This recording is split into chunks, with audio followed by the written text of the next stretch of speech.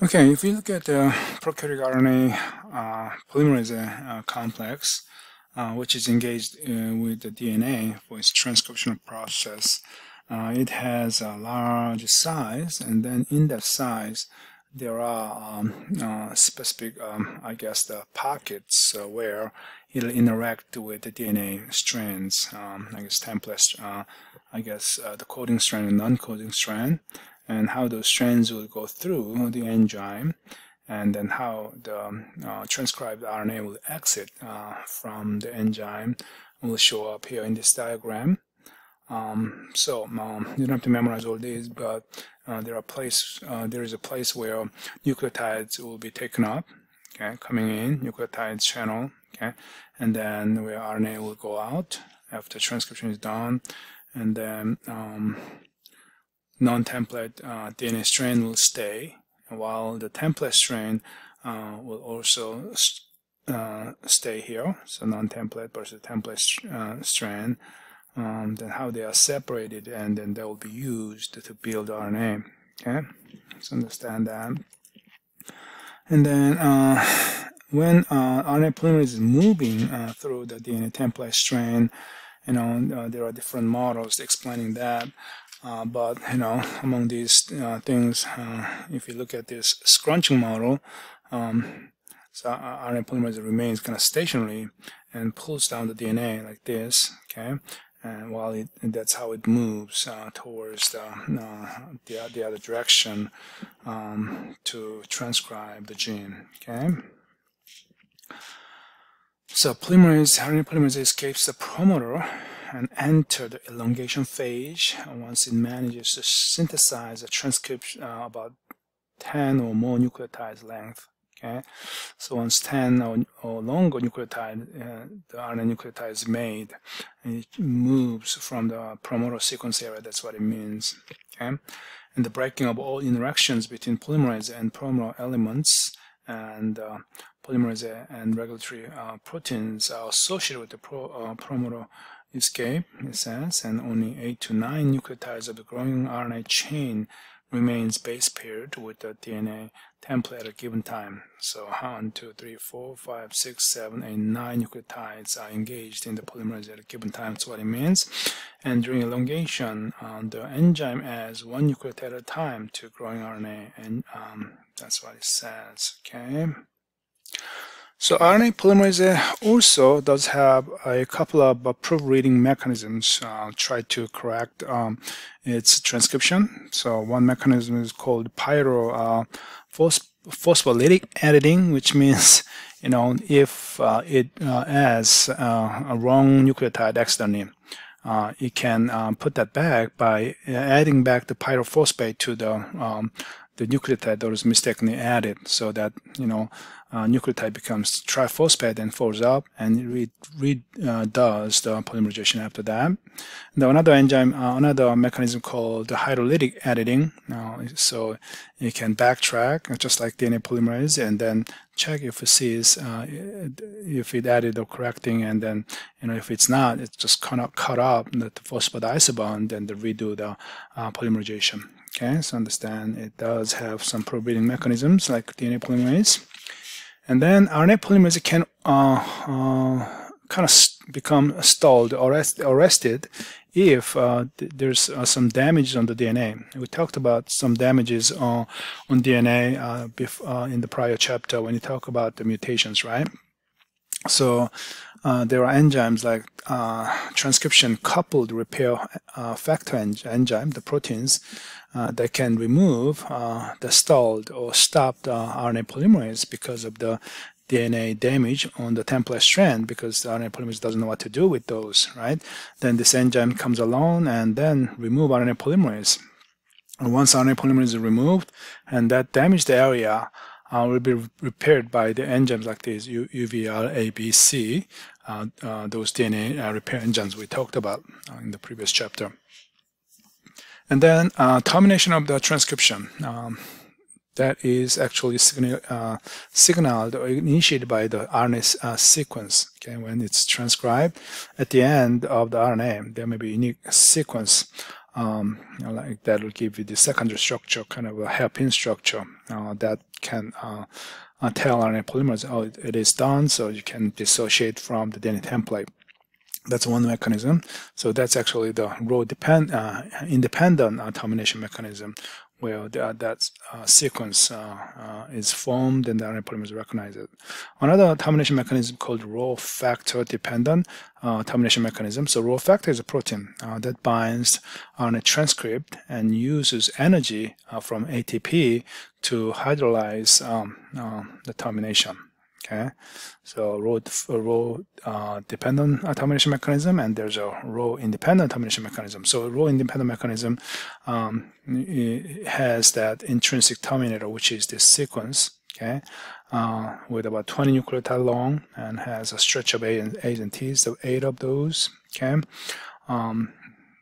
So they can form this hairpin. So this is how it does it. So RNA is transcribed, and at the end, that hairpin structure will be formed, and then that hairpin structure kind of tells RNA polymerase, which is located probably around here, that that's the end of the transcription that folds up.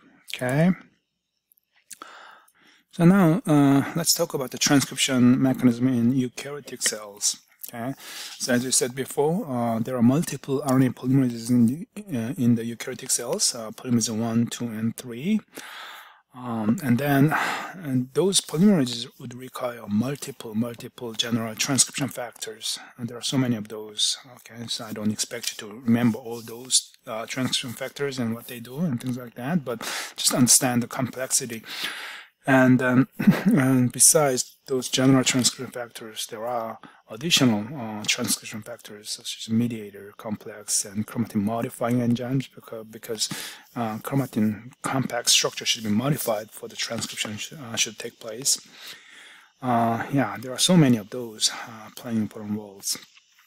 And then RNA polymerase 2 is explained in textbook because that is the main, I guess, so-called main RNA polymerase doing the transcription for messenger RNAs that will be translated. Okay, so if we look at that polymerase, how it works, okay, of course it recognizes a promoter sequence. It's considered a core promoter sequence. It's about 40 to 60 nucleotide long. It's shown up there in here in the diagram here. It's got made out of, this transcription factor B recognition elements. B recognition element, that's why I said BRE, okay, part of that, okay, as well as TARA binding protein recognition site. It's TARA because it's a TATA rich sequence. That's where TARA binding protein binds, okay, that's a transcription factor. And then there's an initiator sequence there, okay, and then there's a downstream promoter element, okay, and then downstream core elements. Okay, so why are they considered downstream? Because they are downstream of the start of the transcription site. Okay, the transcription is starting right there. So it's compared to that, it's downstream. Then these will be considered the upstream. Okay, so downstream core and downstream promoter elements, they are there.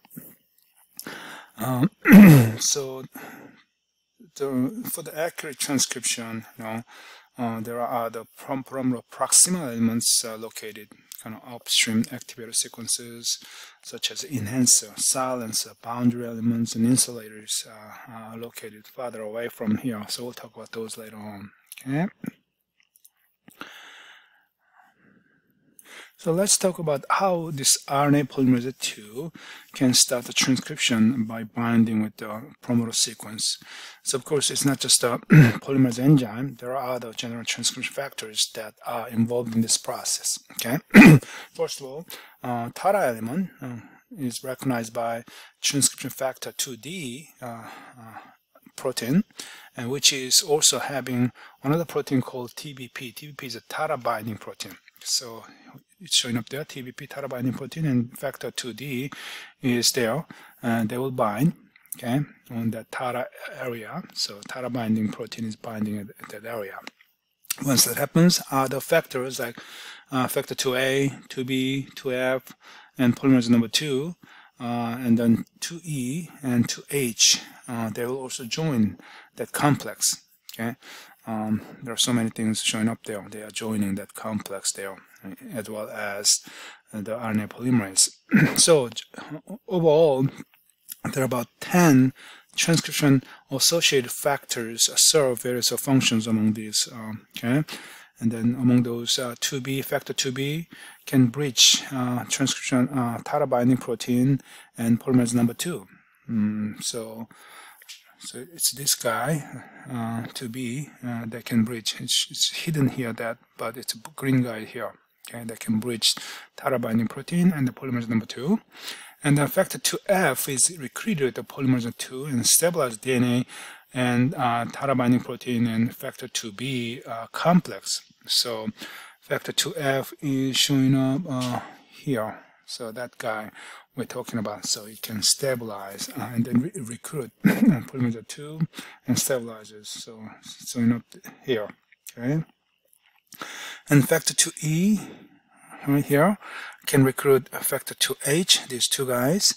They can control ATP-dependent transition of pre-initiation complex to open complex. So when they join, so that may be a pre-initiation complex, and that can become, the open complex. So see that opening of the DNA. Okay, so before it was not open, but after they join, the DNA is opened up. Okay, that transition is shown up there. Okay, mediated by these two factors. Okay, and the promoter escape of polymerase number 2 escaping the promoter sequence area that requires phosphorylation of the C terminus of RNA polymerase region. So we saw that here in this diagram, a lot of P's, meaning a lot of phosphates are added to the C terminus of the RNA polymerase. That's what is shown up there. Okay, that is required for this polymerase to escape from the promoter sequence, meaning the transcription is continued after that. Okay, so there are about 7 polypeptides. Probably they'll be made up with tyrosine, serine, proline, threonine, serine, proline, serine. Okay, they'll be highly phosphorylated. These repeats contain site phosphorylation by an enzyme called kinase. Kinase is a specialized enzyme that can phosphorylate its substrate. Okay, and factor 2H and other kinases and phosphatases act on C terminus of polymerase enzymes. Okay, so the phosphorylation of C terminus of RNA polymerase is very important. Okay? So this diagram shows you how the TARA binding protein can unband the DNA. Okay, using its beta-pleated sheet structure, which can go into the minor group of the DNA in the promoter sequence area. So when bind with DNA, TARA binding protein can cause the minor group to widen open. Okay, so it can become a flat conformation. So that triggers a bending of DNA about 80 degrees. Okay, and then the 2 pairs of phenylalanine side chains intercalates between the bases. Intercalating means going in between the bases. Okay, so that's either end of the recognition sequence and drives DNA bend. So DNA is bent around that TATA area because TATA is less rigid because there's only like double hydrogen bonds there. So DNA could either be bent. So that's in starting of the melting of the DNA to two strands. Okay, that's initiated by TARA binding protein. So besides the general transcription factors, additional proteins are involved in the transcription initiation. Some of those additional proteins are such as activators, okay, which are shown up here, activator proteins. They are involved in recruiting the polymerase enzyme to promote to the promoter area. So the activator and the mediator, they are working together to recruit the promoter enzymes. Okay, and then especially the mediator is interacting with the C terminus of the polymerase enzyme. It can also regulate the C-terminal domain of the kinase enzyme. So, the phosphorylation is kind of regulated by this mediator protein. That's what is shown up there. And additional proteins like chromatin remodeling proteins are also important because chromatin structure should be remodeled to be more loosened up conditions for the transcription to take place. Okay, understand these proteins.